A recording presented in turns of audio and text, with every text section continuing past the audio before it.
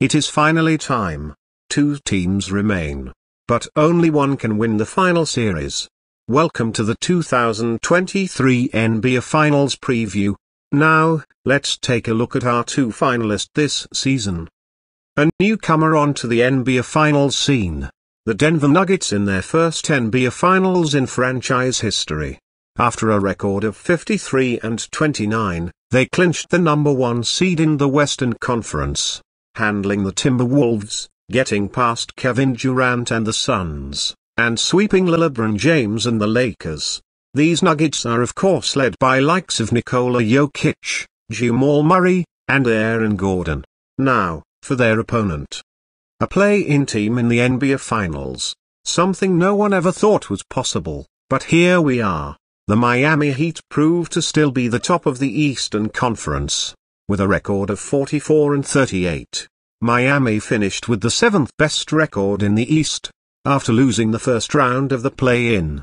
The Heat would rally in the final minutes to beat the Bulls and clinch the number 8 seed in the East, and then, the Cinderella began, upsetting the best record in basketball in the Milwaukee Bucks, handling the New York Knicks, and then after blowing a 3-0 series lead, they blow out the Boston Celtics Game 7 to advance to the finals.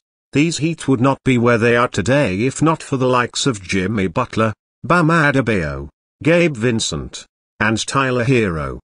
Now, that we've seen both finalists, and their push to be the 2023 NBA champion, it is time to make a prediction. What on paper seems like a one-sided series, I think will be the exact opposite.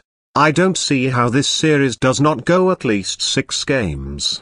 And in Game 6, at home, the Miami Heat finish off their Cinderella run with an NBA championship. These Heat just scream a different Cinderella than we've seen in years past.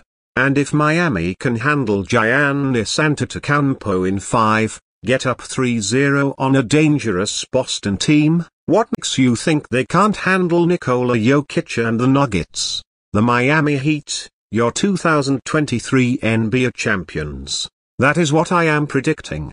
My 2023 NBA Finals MVP, Jimmy Butler. Disagree? Let me know what you predict happens down below. It has been a great NBA season. Won't be long before we do it all again.